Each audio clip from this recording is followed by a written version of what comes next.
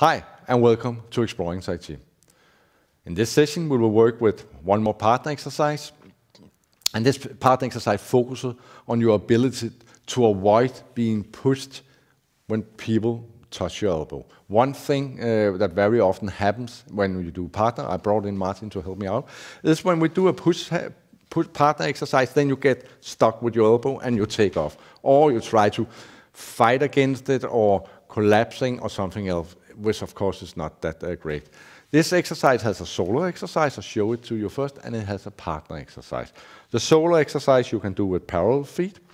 You put your fist in front here, and then you start turning, turning, turning, turning. See, I'm not turning I'm not just twisting my back.